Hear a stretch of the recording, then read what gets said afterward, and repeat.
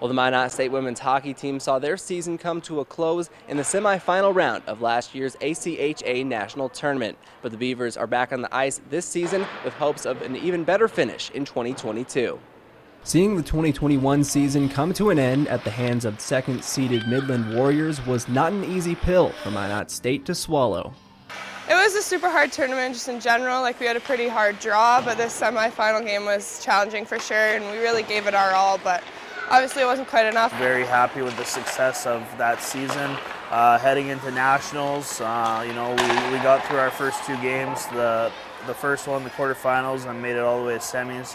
Unfortunately, it didn't go our way. Beavers lost just 3 players to graduation from last year's team, who put together an overall record of 26-7, losing just 1 home game all season. We have quite a few new players, we got 8 incoming freshmen, so that's a big change, but for the most part I'd say we're pretty comparable. We have some more age on the back end, which is kind of nice, and then our forwards, we got a lot of speed, so that will be good. We're a fast team, we're a gritty team, we work hard for the puck. Obviously, coming off of last year, we struggled to put the puck in the net at times, so we want to make sure that we're finding those lanes and making sure we're crashing for rebounds and things like that. Having an advantage in the speed category is one element that's made Minot State a winning program. Every individual player on this team has so much skill and so much speed. I think it brings us an advantage on the ice. I feel like it allows us to be able to win more battles, get to the puck first, and break out of certain situations and get that ice that we need.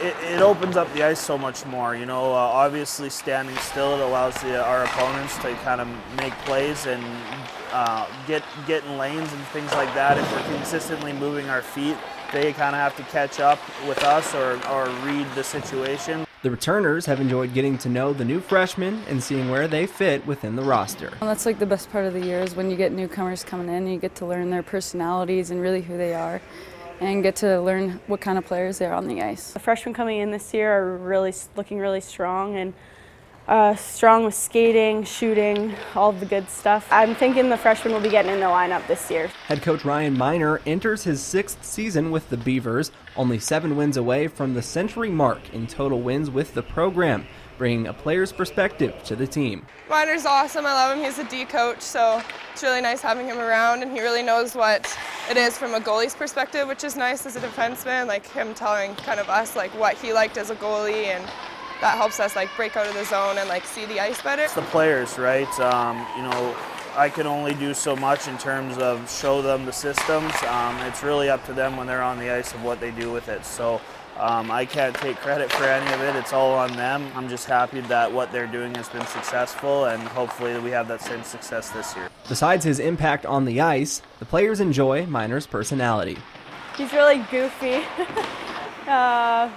Yeah, he has a good relationship with all the girls on the team, so he's a personal coach. Heading into the season, Miner says keeping the winning going requires something pretty simple. It all comes down to putting the puck in the back of the net. Obviously, depending on who we play throughout the season, we're going to play some of the top teams in the league, and we're going to play some teams that are mid-pack.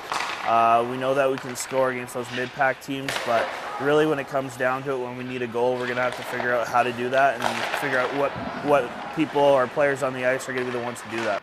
MSU opens up the schedule October 7th right here at Mesa Arena against Maryville University.